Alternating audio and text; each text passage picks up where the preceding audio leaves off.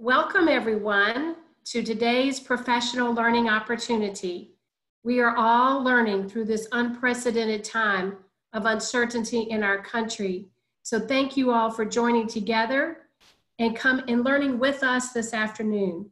Our goal is to increase knowledge of how to scale collaboration in a virtual world so that we can all ensure learning continuity for our youth. School is not one place. School is wherever learning takes place. Your partners are here to support you and to build understanding among all of us as chief learners in our schools and in our districts. AASA, the Superintendent's Association, has partnered with the leaders from the Consortium for School Networking, COSN, and Digital Promise to bring you this webinar series. I'm Valerie Truesdale, and I am honored to be a member of staff at AASA and also a board member for COSN.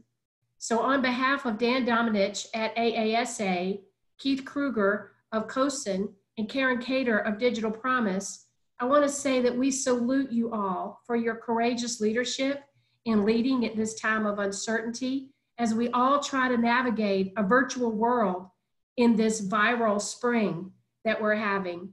It is my great honor to introduce to you Keith Kruger, CEO of COSN. Keith? Thanks, Valerie. It's great to be here today with so many of you as we sit back in our homes and connect. I think this conversation today is really important, and I do want to thank AASA for partnering with us and for Digital Promise for sharing their great expertise. The focus of today's conversation is going to be around how we provide great adult learning using these sort of virtual tools. And over the last week, we've spent considerable time talking to our two experts that I'll introduce in just a moment. And I know we've learned all kinds of practical knowledge about how to pull off a successful, really large event. And I know that's particularly timely for COSN because just last week we announced that our annual conference of 1,000 people is going virtual. Our new motto is stay calm, go virtual.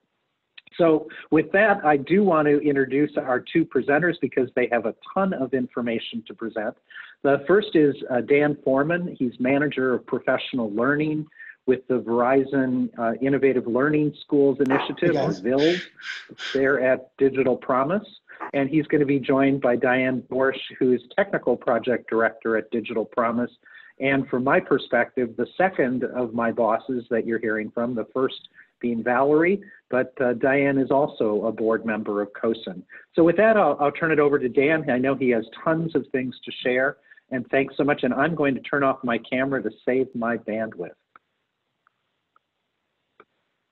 Hello, everyone. I just shared my screen. Hopefully you can see my screen. So I am, yes, the Manager of Professional Learning for Verizon Innovative Learning Schools, which is a program managed by Digital Promise. I live my life virtually, so I'm going to throw out a few norms so that I can get everybody used to this whole thing. For my norms is to participate and share ideas in the chat. I also tend to go pretty flexibly as to how this will work. Ask your questions. We'll have somebody unmute and ask those questions directly to me so that we can go through it. I've got a ton of information for you, so just bear with me. It's going to be a bit like drinking from a fire hose. But my other norm is I would love to see your smiling face on video unless bandwidth is an issue where you are. I know that everybody is struggling with that, but it's just a matter of being able to connect with each other through this virtual space, enabling that physical boundary to be bridged so that we can all be able to see each other and see each other smiling together. So I appreciate that. Thank you. So this is Breakthrough Mindsets, virtual collaboration and learning continuity. So myself and Diane, we work together on this very interesting project, the Verizon Innovative Learning Schools for Digital Promise. If you want to learn more, that is our webpage, verizon.digitalpromise.org. And I will let Diane introduce herself so as we go through this entire process. Hi, everybody. So good to see you. Yes, I'm Diane Dersh, and I'm Technical Project Director here at Digital Promise. I was a former classroom teacher, Director of Technology, and then Chief Technology Information Officer. And so the skills that I gained out there as being a teacher, classroom teacher, as well as director and chief who serves on a superintendent's cabinet, really brought to light as I was participating in our Digital Promise virtual conference, brought to light how important this learning is. And so I brought this idea forward to Keith. I said, hey, I know that this has successfully been done, you know, by us and many others. And so I'm really happy for this opportunity to share that information with you so that you can consider how you might bring this to your area as well. And I'm Dan Foreman, manager or associate director of professional learning for this program. So I focus on the professional learning side. I've been a teacher, a coach, instructional technology coach, and then a director of instructional technology in Alexandria City Public Schools, where we did a full district one-to-one. That led me to my work here at Digital Promise and being able to spread this wide. So our agenda for today, we're going to start with why and the line of demarcation, and I'll explain exactly what that means. I'm also going to talk about VILs and the Verizon Innovative Learning Schools, because I think that that is important to understand why we had to do a virtual conference and why we had to set this up. I'm going to give you a couple of key points to think about, as well as our setup and our call for proposals and schedule creation, how we work through that process, what the settings were for how we command and control this entire thing, what it looks like to sync with people who are presenting who have never presented virtually before, and the skills that they need to be successful, how you over communicate with your attendees since you can't physically be in the same space and structure it in that way. And then your simple support for moderators, giving all of the people that are part of this very simple tasks so that they can be successful with this process. And then I'm going to talk about letting go of control, because at a certain point, when I talk about the line of demarcation, you have to let go of control, because it's a lot more difficult to turn this on a dime than it is in many other ways. You have to kind of trust your systems. So in light of everything, I like to get to know my audience. So what I would love for everybody to do is to go to menti.com and use this code, 218118. And it's a slider. I want to know if you are completely uncomfortable leading a virtual presentation or very comfortable leading a presentation. And we're going to see the live results come in. If you have an iPhone or iPad, you can also hold it up and scan that QR code, and you'll be able to participate in this as well. And I'm going to pull up the live results here in a second once we have more people's opportunity to get in. So once again, and I'll drop it in the chat so you can type it right in to your screen. It's menti.com. And the code is 218118. And FYI, those spaces mean nothing. Those are just there for visual acuity so that you can see them. You can just type it directly in. And now I'm going to switch over to the live version so that you can see it. All right, seeing things hopping around a little bit.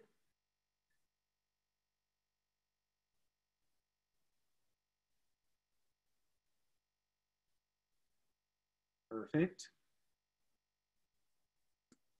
I'll give it about. Again, if you're working to get in, all you have to do is open your browser like Chrome or Safari, and then up in the address bar, type www.menti.com. It will take you to a screen where you can add that code in, 218118, and then you'll see the place where you can slide the sliders. Perfect. Okay, so I'll give it about 10 more seconds. What I'm seeing here is it looks like just about everybody is pretty comfortable with leading a virtual presentation, but a virtual conference is a whole other ballgame, so that's good. We'll be able to talk about that today, and then a little bit more comfort with distributed leadership, which is really important as we go through this process, because you can't physically be in the same space at the same time with getting everybody to do this. Fantastic. And you can keep putting those results in. It'll keep kind of changing. I'll check back in a little later. Awesome. Thank you for indulging me. So let's start with why, right? So why would we want to go in this direction? I felt that it was important to put in this New Yorker cartoon that dropped on March 16th, Monday, where all of those meetings really could have been emails, and that was in there. So let's think about this. One of the reasons we start with why? Time savings. We can condense this. We can record this just like what we're doing now. We've got 87 people in here currently. we're all coming together, we can record it, and more people can watch this. It's also modeling of modern practices by leadership. This is the new normal. This is where we are, so that as leaders, we can model to our constituency the way that this can work and a way this should work. As I was telling Valerie and Keith about this, they said this is exactly what leaders need, because it's an opportunity for them to experience first what this looks like and then be able to model it afterwards. So you are the leaders, and this is a great way for you to model what that virtual learning looks like. Absolutely. This is also a case for the new normal. Like this is where it is from now on. We're all here in this together so that we can continually improve what this new normal looks like, because from this point forward, every district needs to develop a long-term plan for sustained virtual instruction. We have to have it as a tool in the toolbox, and we have to rethink the way we conduct our meetings. Is this a meeting for information or is it a meeting for collaboration? If we're having a meeting for information, maybe I can send that in an email and we can bring people together to collaborate. We have more engagement in this sense, and it's also modeling virtual etiquette and digital citizenship for all of our folks. Most importantly, we're trying to get past this divide and isolation that we're all currently in to enable social interaction. But there's no turning back now. The curtain's been pulled back. This is where we are. We need to be able to continually move forward with what this new normal is. So let's start with this line of demarcation. So my career, before I went into education, I was in the military and I was in the Marines, and I helped set up the Center of Command for the Battle of Fallujah. So I'm going to use some military terms as I go through this, but I will also explain what they mean. The line of demarcation is when you can no longer control what all of your planning and everything is happening. You've done all of your training, you've done everything you possibly can, but once you cross that line of demarcation, the plan cannot change. So sometimes we know when that line is coming, and sometimes that line is forced upon us. That line for us as education was forced upon us on March 13th in 2020. We now have to plan for this new situation and this new battle that we are fighting so that we can continually educate our students and continue this process of preparing our citizens for the future. There are a lot of unknowns now. There is no precedence for this, and we're all figuring out as we go. So being able to rely to the person on your left and the person on your right is what's going to get us through this. We have to be able to think on our feet and make do with what we have, because there's no turning back. We have to continually charge forward and be able to have that type of a mindset to tackle this thing that we're all in together. There we go. And Diane, for school district applications. Well, again, serving on the superintendent's cabinet and being part of planning for school districts, these were some of the instances that I saw, we could use virtual learning for, and we actually did in some cases. When you have internal meetings, I recall one time one principal said to me, I wish we could do all our meetings virtually as opposed to me driving down to central office. It takes me a half hour to drive down to central office for a 1 hour meeting, and then I have to drive back again. If we could do this virtually or continue to do things virtually, that would keep me in my building and I would save time. And so there are a lot of really good applications for this. New teacher professional learning. When you onboard teachers, there's ultimately one person who can't be there because of something or other. And so if you can record this, that gives them the meat and potatoes of what they would have gotten if they were there, or if they're even not around, if they are around, they could join this virtual learning. Professional learning days, allowing teachers or your staff to be in different places, not all in one room or in one building, I think are great ways to do this. Working with parents, there are so many times when school districts and schools hold parental meetings for Title I or other things that you could turn to a virtual setting. Learning initiatives over the summer to avoid the summer slide, cross-department things. If you have PLCs meeting weekly, maybe all social studies teachers, you could have them meet across the district virtually, as opposed to that 1 or 2 times a year when they all physically get together. So there are so many applications for this. If you've got a large rollout, you know, something that is impacting everybody all the way down to your buildings and grounds staff and paraprofessionals and everything, you could manage large groups doing things this way. And also just teacher to teacher, you'll probably find as you start modeling this, that teachers will say, gosh, I could use this with my colleagues by doing these things. And that's the beauty of it. When you model things, then it carries out to and gives idea to other people you lead. And so you can grow this. Change management, Dan and I talked about this a lot in the planning because almost everything involves change, right? And so being able to get the feedback of your stakeholders, get more voices involved. You know, you could do that when everyone is together in a synchronous time or even asynchronous, meaning that you could be at different times in different places participating in something that takes place virtually. So these are ways that you can use what you're learning today in the situations that you have every day in your schools. Absolutely, absolutely. And let's talk about VILs for a second and what it is that Diane and I do every day. So what we do is Verizon came up with an idea and Digital Promise partnered with them to kind of put that idea into fruition. What we do is we provide a level of support to every school within our cohort. We now have 7 cohorts of schools, 253 across 72 districts and almost 250,000 students and over 12,000 teachers.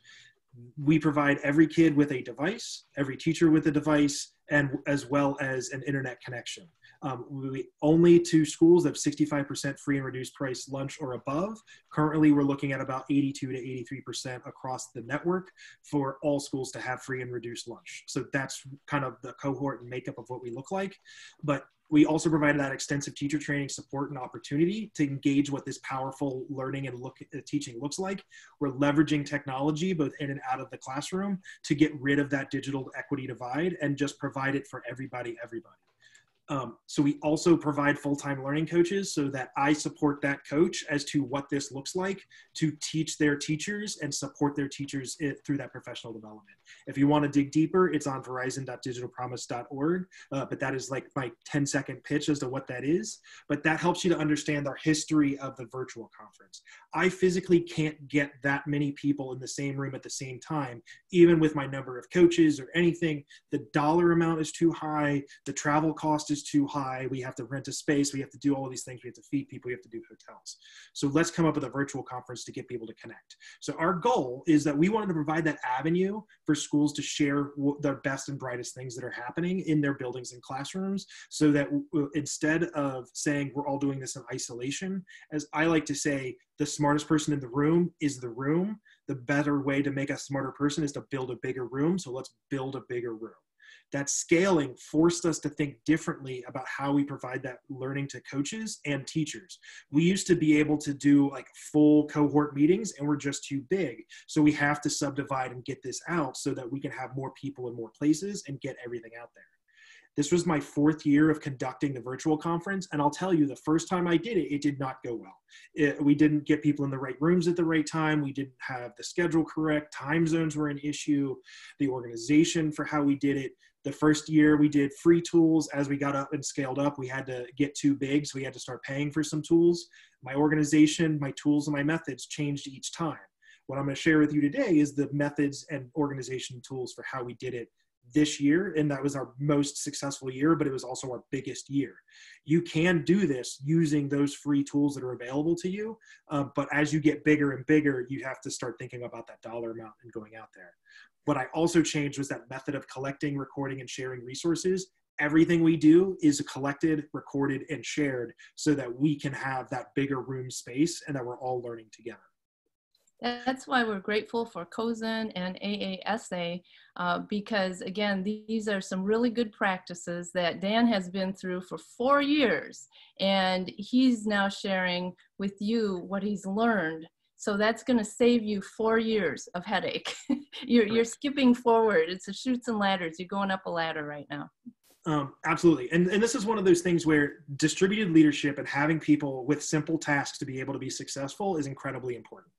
The other piece is to understand that you will not have control in the same way you would in a physical space, and you need to become comfortable with that reality.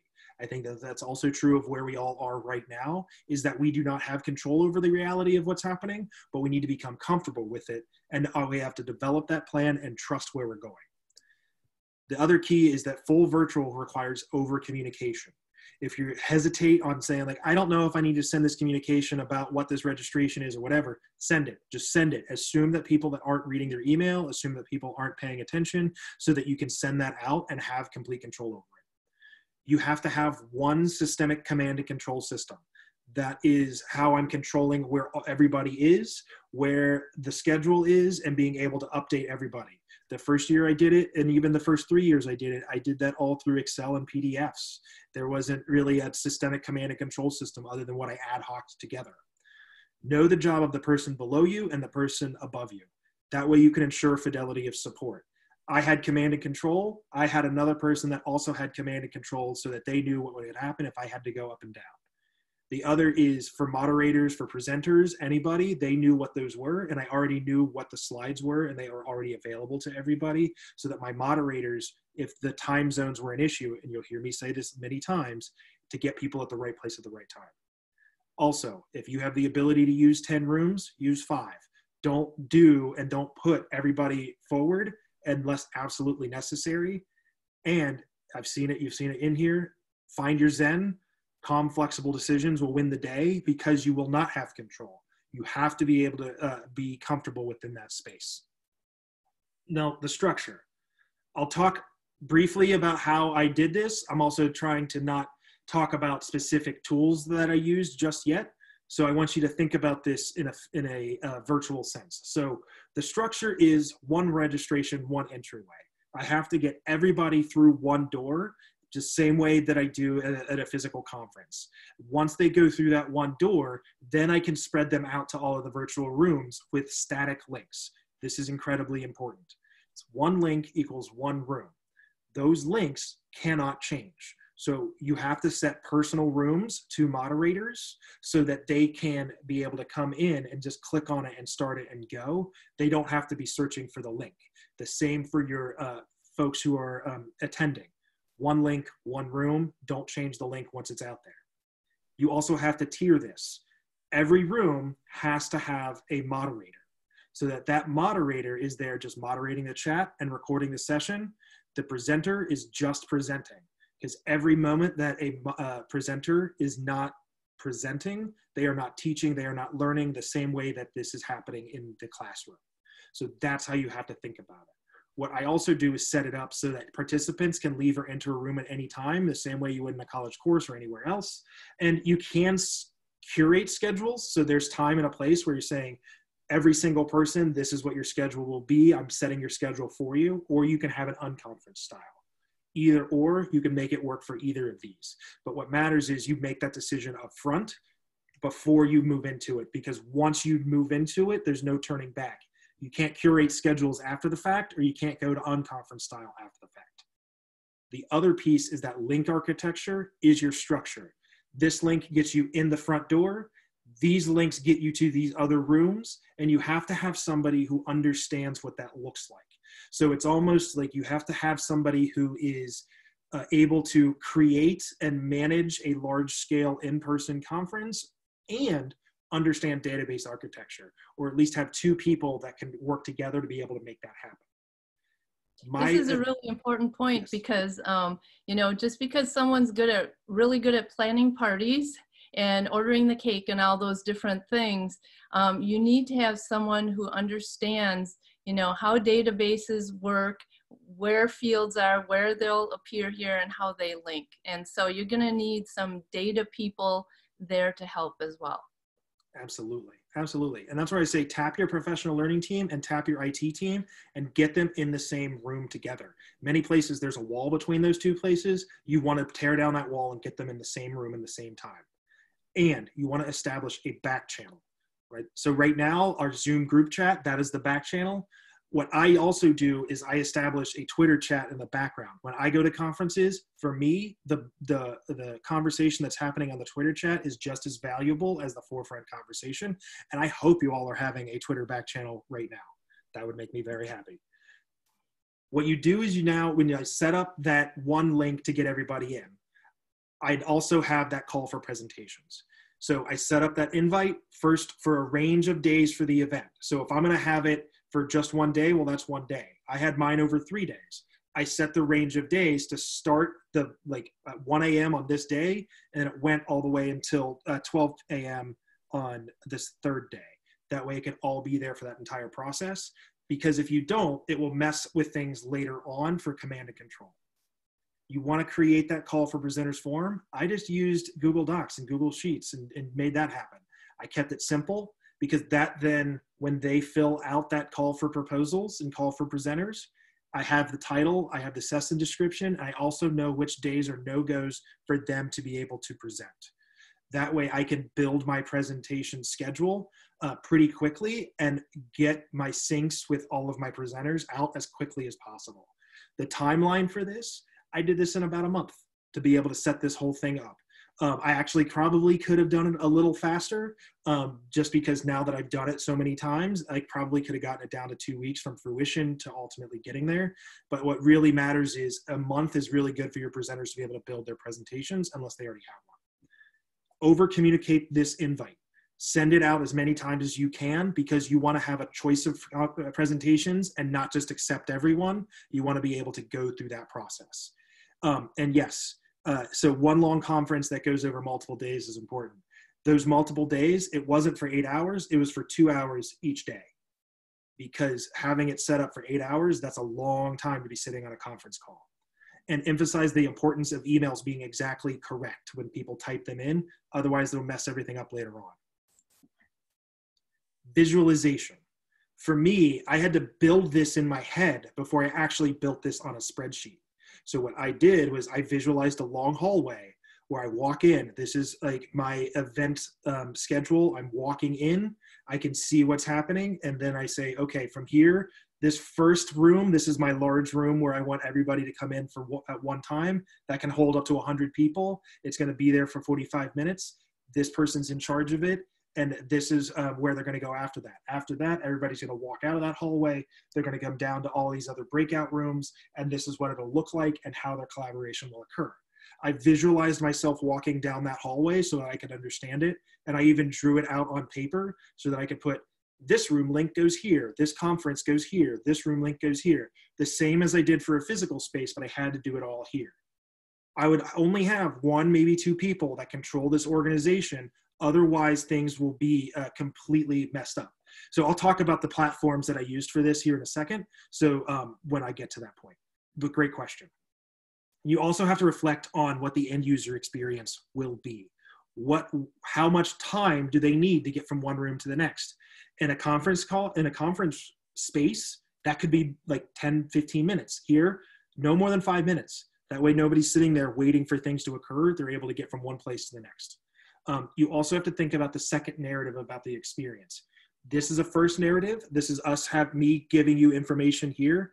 The second narrative is once people leave that conference, what will they tell other people about what they experienced and what that was like? Was it a mess or was it highly organized? You want to control that second narrative.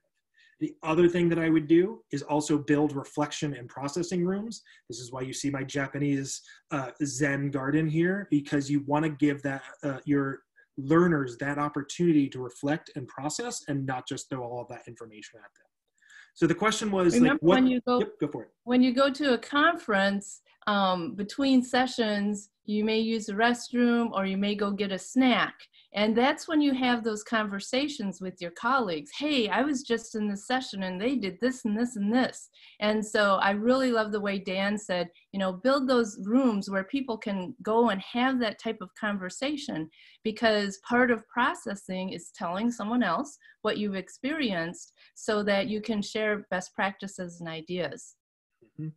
Absolutely. So I was asked what platforms that I used. So for me, I dropped this into 3 buckets, right? And these 3 tools work together and synced with each other. I used Eventbrite for my event management. That's how I set up my event.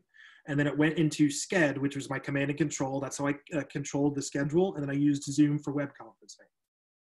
I have all of those within those other buckets. Some are paid, some are free, some you already have, but you can also cobble this together. The first time that I did this, I used Google Forms, I used Google Sites and Docs in a PDF, and then we had Cisco WebEx. And it was just, I couldn't make it work the way that I thought I could, and I just worked through everything. There's no good possible way to use any one of these different tools. It's just whatever works for you, whatever your entity has already purchased, go with that. You can make this happen, but the concepts are still the same. So when I created the schedule, I built that off of my form. My form is the command and control for everything. You see it up there. I've got that ID. I have the title. I publish it. I do it. I'm going to reiterate this again. Make sure that your time zone is correct. Your time zone for your event has to be with the time zone for the uploader so that when they get to their Google Calendar or Microsoft Calendar or whatever calendar they're using, it is the correct time zone.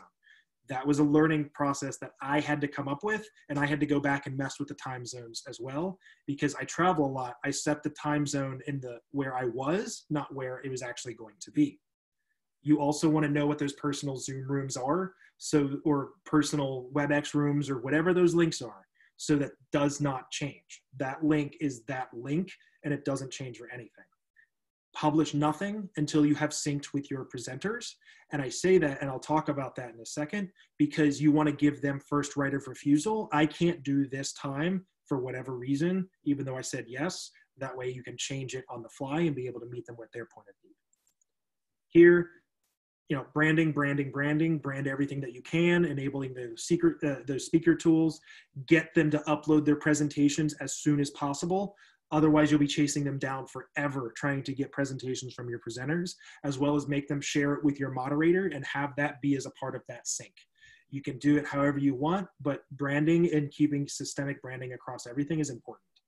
What I did was I created a slide template because I was thinking ahead. I'm going to be recording all of these sessions. Every slide template has the same information so that everything looks the same. I can now pull that first slide, and that first slide is now the button for their recording. So everything looks the same across the board for all of that branding to be the same. When I sync with my presenters, you see here, I gave them a number of different options for us to just come together for 30 minutes in a small group.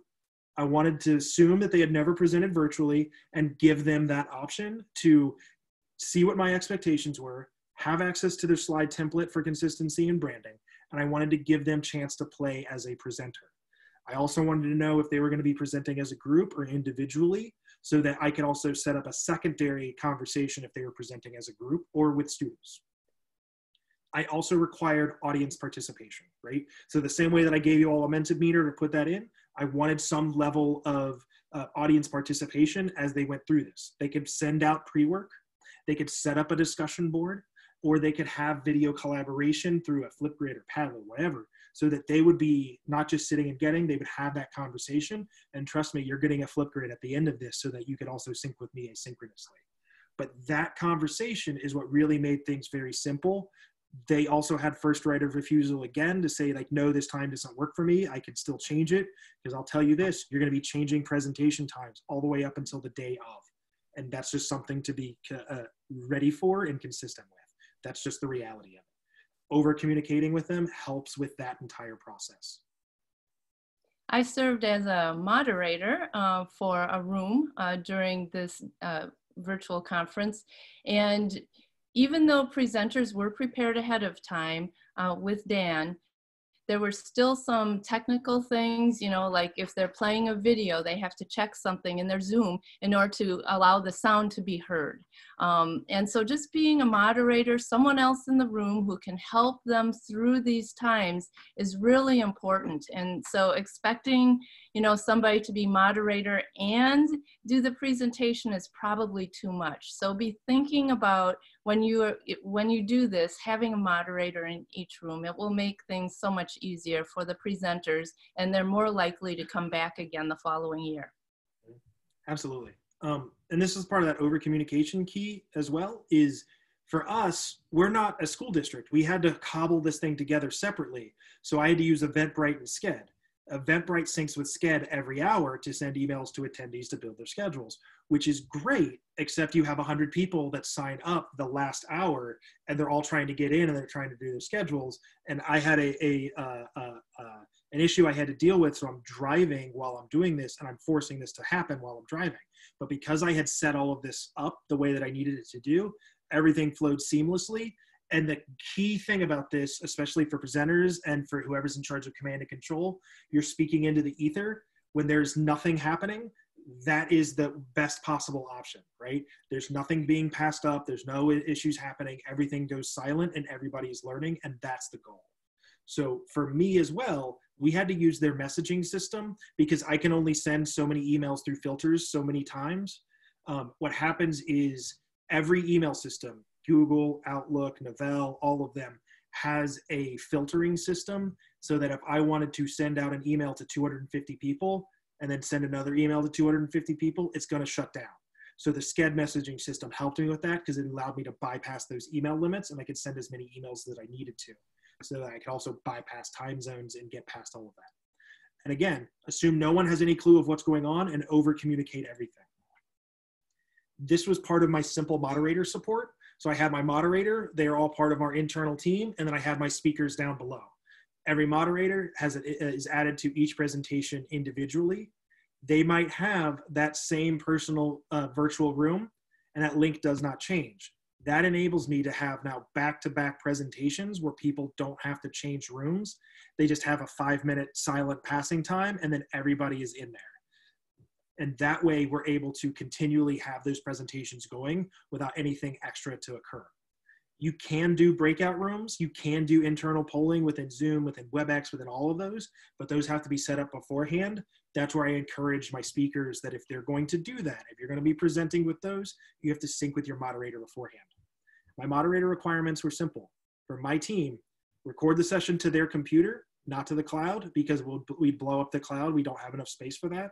And so that way we could share it later. Their job was to also moderate the chat and answer any questions, and then report any issues through the back channel. My back channel we used was Slack. We were all in there together, and it was crazy for me because it went silent. And that's best possible scenario, and that's what you want. And you also want to check the attendee list often to make sure everybody has what they need, everybody has what they have, and that you have to duplicate or combine any duplicates so you can have an accurate count for how many people are in your space. Letting go of control. So I talked about the line of demarcation, right? For all of us, we're past it. At a certain point, you have control of nothing, and you have to find comfort in that fact in order to thrive in this. Because if you try to control every aspect of this and control where people are going, control where they're trying to get to, then you're not controlling that second narrative. They're going to talk about how controlling the whole thing was, and they weren't able to get to the actual meat of what they were trying to get to. Trust in your systems and moderators. You have to be able to trust what it is that you built, trust what it is that you did, and then find your zen. Do not panic. I was driving for about an 8-hour drive in the middle of this when all of this was going on and everything worked perfectly because I found it, I did not panic, and I stuck with my decisions. At the front of this, you have to put some time in front to enable smooth delivery of instruction so that everything is happening as smoothly as possible. Now, my lessons that were learned was be specific on how feedback is collected. I did not specify that up front. What I did was, oh, I have the feedback survey and then I have the Sched survey and everything, and I'll just say, oh, feedback will be collected. I did not say up front, I want feedback collected this specific way so that I could have systemic feedback for everybody. My feedback this year was a little bit all over the place, whereas in previous years, it was very much a one-way street for feedback, and I had a systemic process. The other piece is if you're doing this beyond your school district or entity and you have to cross time zones, put the time zone anywhere and everywhere and encourage people to constantly sync to their personal calendar as updates happen. The other piece that I would throw out there is having push notifications of some form, and push notifications is the ability to send a notification to a mobile device directly. That is like, you can build that or you can pay for it, whatever. That is a very key thing to be able to do this, because you want it to happen and hit people at their point of need. That's on their phone, that's on their personal device. And I would also say to build those moderated reflection sessions. Don't have every session be about content. Some sessions should be about discussion and just be in there for 45 minutes to 30 minutes or an hour, where they're just having a moderated reflection and a moderated discussion about what they learned. So where to start, right? Where to start is a broad term. A key point here is fail fast, fail forward. The first time you do it, it's not going to be clean. It's not going to work the way you thought it was going to. It's not going to happen the way you thought it was going to. Use that failure to fail fast and then learn from it and fail forward. Start small. We're all virtual right now. Do it with family members. Start with a small group of internal peers or cabinet members. That way you're not failing in front of the larger group the first time that you do it. And allow them to also have that space for fail forward mistakes. This didn't work perfectly the first time that I didn't. This didn't work the way that I wanted it to. So let's think about that and be able to go through this process. Everything you do for this should be planned for economies of scale. With this, for our dollar amount for what we did, I had 250 people in there, but I could have scaled up to about 5,000 to 7,000, and it only cost me about $2,500 to do that. I can plan for that economies of scale to get out there to do this based off of the tools that we have. I guarantee that you already have tools available in your district to do this at scale. I was just in some districts where you're talking, I cover 400 schools. How do I get 400 people in the same area at the same time? Here's how you do it. Learn these tools, model these tools, integrate them into your calendar, integrate them into your daily life so that you can start having those virtual meetings with folks and become more comfortable with it. Start from this point forward with virtual as the baseline for all meetings moving forward. This is the life that Diane and I lead. But if you're doing this because this is the new normal, let's start with that and let's model those best practices, model that failure for those folks around us, and then celebrate those wins. We're all in this fight together to figure out how to enable more of our students to learn more readily and meet them at their point of need. Let's do this together. So, and then I want you all to enable a culture of continuous growth. There's no best practice out here for this. This is just us failing forward and sharing our failures with you to enable that culture of continuous growth. Plug into the tools, resources, and people you have on hand. I guarantee that there are people within your entities that already are thinking about this or have done a version of this or are willing to try and figure this out. For us, there it is, 249 attendees, all of those personal schedules created, a 4.46 average number of sessions that attendees added. So I had 2 sessions per day over 3 days, 6 sessions total. So even though it was virtual, on average, they attended almost 5 sessions. That is my 9.6 average session rating. And I would love it. I would really love it if you took the time to either A, click that Flipgrid link or scan that QR code and give us video feedback. And I will also answer any individual video feedback as well through that link. As Keith said, are there any questions? I'd love to take some questions. Thanks, Dan. Wow, both you and Diane, what terrific advice. You know, I love your fail fast.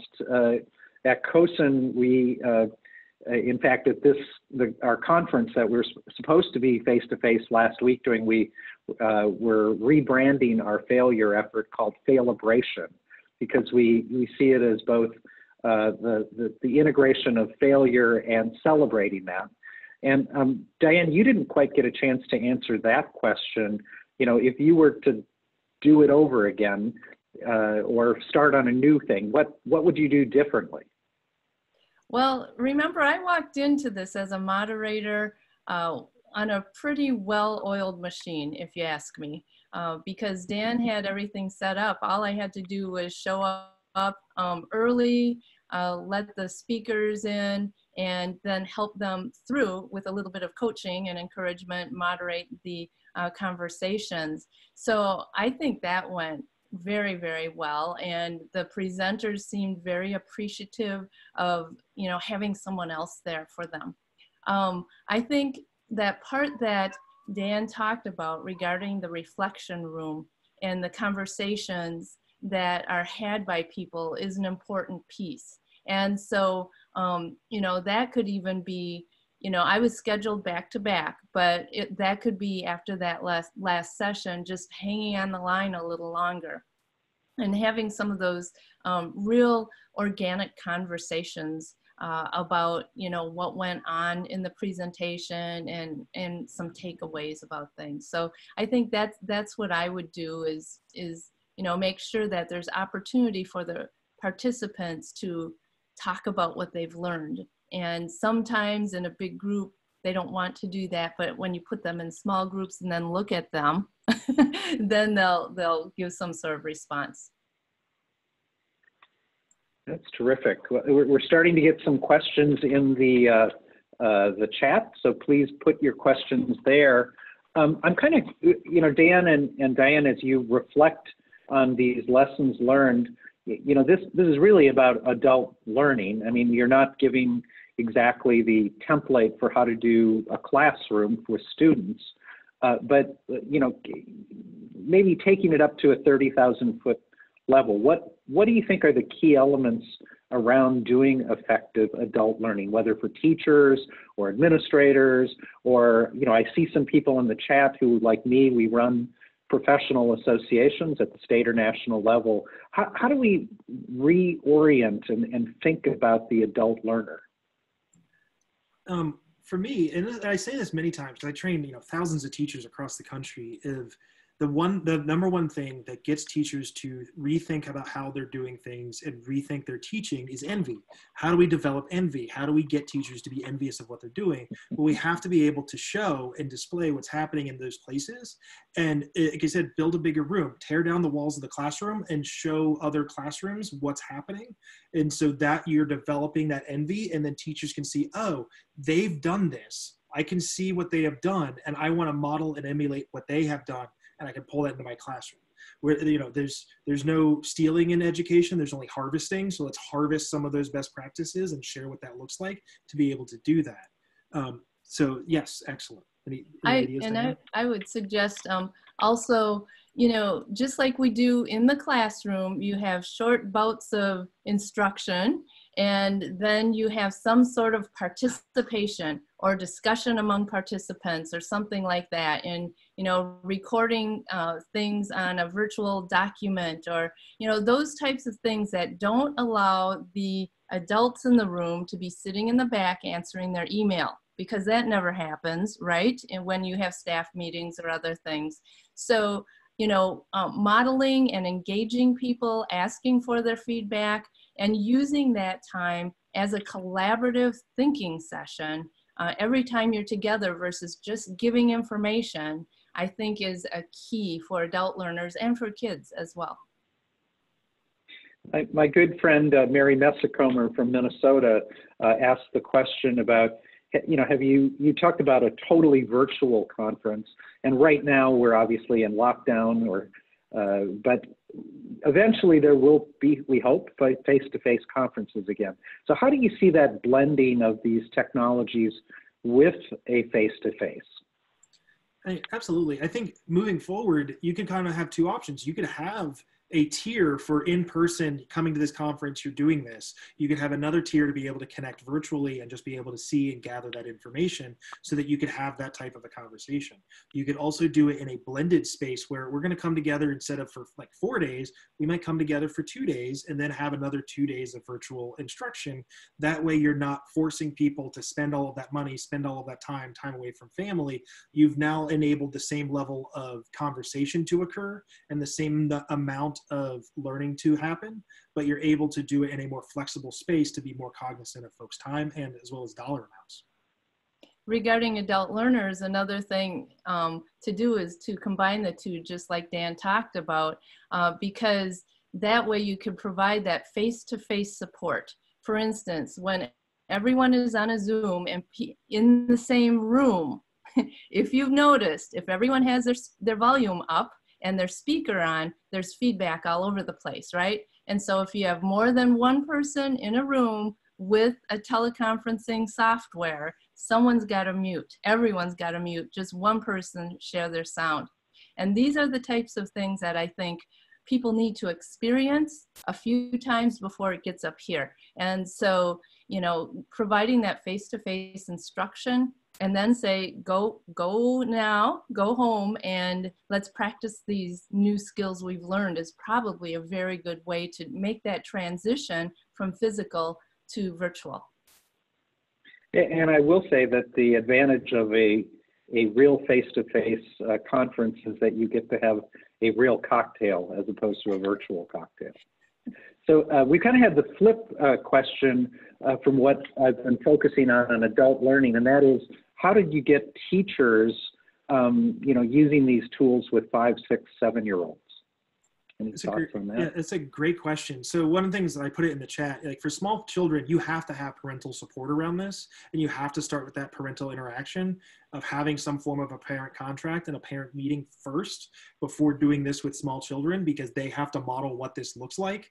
So like, for example, having the conversation with parents around like making sure kids are bathed, fed, and happy and clothed. Like these are like real things that you have to remind people on how to do it, and having that conversation up first, because for when you're talking about that age range and that age group, you have to think about what their needs are, where they are, and how to meet them at their point of need.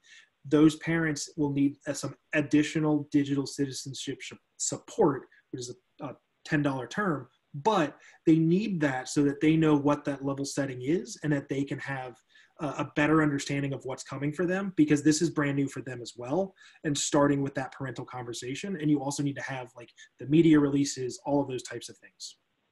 Here's another tip that I just learned from our supervisor, Lydia Logan. She was talking about, I think, probably her son being part of a virtual Zoom conversation with his whole class. And the teacher learned quickly, the first days, it was a free-for-all. It was just a frenzy because all the kids were yelling into the computer. But he learned, fail fast and quickly, he learned to mute everybody and then call on a kid, then turn their microphone on. So again, that's one of those gold nuggets of classroom tips that might be useful to the people you're supporting. I saw a follow-up question. So it was, what happens when you're already past the line of demarcation for those kids? You've got to start with that level setting. You have to. It's the same way as if you were in like classroom management doesn't change, but it changes. But you've got to sync with those parents and say, like, we're going to have a level setting discussion as to what this looks like and dig into those settings so that you can help them, because you've got to reset expectations the same way you would in the classroom. Close that fire hose up. Yeah. And Christine Shine, my friend from Colorado, talks about, you know, when we go virtual, is there a way to use that to keep doing follow-up? So, you know, obviously when we do a face-to-face event, it has a very specific beginning and end. Maybe we do a follow-up survey. But I'm wondering, Dan, have you or Diane seen good, you know, how do you start a conversation before the event and continue it after the event? Great question. So what we do is we could do calls by role. So later on, like, let's bring everybody together of, okay, you were a coach. Let's come together as coaches and discuss what you learned and what you saw. Let's continue that conversation. You're a district leader. Let's come together and talk about, from the district leader's perspective, what did you see? What did you harvest? What did you want to take back to your schools or principals or parents or whatever, and be able to continue that conversation? Because you've already got the tools there. Let's build it out as to what that continuous conversation looks like and continue using that tool as the baseline as we move forward. And that helps to inform what's happening in person. That's also helping us to inform what's happening virtually. Because we have their email addresses, and so they can't run away. This is where that over communication becomes key, because with that over communication, you can also continuously follow up with that over communication and say, hey, thank you for joining. Here's our continuous conversation. Here's where we can bring folks together to be able to have that conversation moving forward. Valerie, if you're there, please jump in. Otherwise, I do want to ask both of our speakers to kind of think about kind of last minute reflections. But Valerie, anything that you wanted to ask? Sure, I just want to thank so many of our folks in the very active chat room that has been going on. If you have reflective feedback of something we should have taught you that we didn't, or something that you want to teach us, please share. I sent in the chat room my email, and you have it on this area too. You can always send it to keith@cosin.org or to me, Valerie Truesdale, and it's all in there. Look it up. We have a follow-up session on March the 31st. If you like these nuts and bolts, that's great. I was a former superintendent and chief technology and transformation officer. And what I found is that when we were beginning to scale personalized learning, virtual learning, extending learning beyond the school day, it's all about the teaching. The quality of the teaching is central and important, and the strength of the leadership as chief learners makes all of the difference. It is the secret sauce that makes America's schools so wonderful. So thank you for what you do. And I can't thank Dan Foreman and Diane Dorsch for teaching me and helping me grow. Has just been a joy. And thank you for this opportunity. What I also dropped in there was the Flipgrid to also continue that conversation. That's a public document. So if you want to ask questions, answer questions, talk to each other, go for it. That's another way to extend that conversation. We did get one more question from Beatrice, who asks, what's the balance between synchronous and asynchronous? Where does that, what's more important? I think that's a very timely question, because I think we're all trying to figure that out as to what and where that line is for synchronous versus asynchronous. I think for the upfront, you don't want to have, we can't model the virtual classroom the same way that we do for in-person school, right? So that's all synchronous instruction. If we try to do the virtual way the same way that we do the physical way, then kids are going to shut down. Technically, they're already shutting down in the physical classroom, so let's rethink what that looks like. We can give them opportunities to learn asynchronously, to dig into content at a deeper level than if I were just to go up there and teach them directly. That synchronous should be, I'm not teaching to this middle road, I am now teaching to enrich or remediate based off of those students' needs. That way I can meet them in that middle point. And that's true of adults as well for that synchronous and asynchronous. You can use the asynchronous to drive and have a better conversation when you're actually able to come together synchronously and have that conversation. Diane, do you agree? It's funny, we were just asked this question earlier today, and our colleagues came up with a lot of reasons for both synchronous and asynchronous. But I would suggest that the asynchronous go first to help your newbies learn and understand what things look like and do things at their own pace. They would have more voice and choice in selecting what they would want to do, so you can differentiate a little better, and then move to synchronous. Now, synchronous is great for, again, not just giving information, because you can do that anywhere, but for that collaboration that you want, and for the building of ideas and allowing one idea to get better because of other ideas. And so I would say synchronous for those times, because that's when you're going to have the best engagement and the best thinking come forward. That's great. And since I'm a lurker on Diane's email, I think Ed Week may be doing a story about this. So I just want to give both of you a kind of a closing opportunity. If there's one thing that everybody should remember, what's your advice? Diane, you go first. Well, I'm thinking again from the lens of a superintendent or a cabinet member.